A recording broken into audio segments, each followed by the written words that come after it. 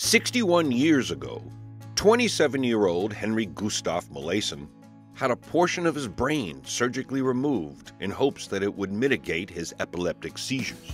His seizures vanished, but so did his ability to retain memories. Because of this, he spent the next 55 years as HM, the anonymous case study for worldwide research on memory and amnesia. Scientists discovered his excised brain part, the hippocampus, was responsible for declarative memory, that which is consciously learned and later retrieved.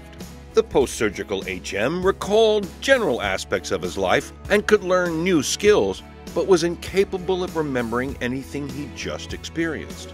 After his death, HM's brain was preserved for future investigation, even though the missing hippocampus and the insight it could have offered was long gone. That is, until researchers recently used magnetic resonance imaging to discover vestiges of the removed segment. Along with a vast trove of knowledge about the complexity of memory learned from HM while alive, this new discovery will help add even more dimension to the study of memory and possibly brain-related conditions like Mr. Molaison's epilepsy.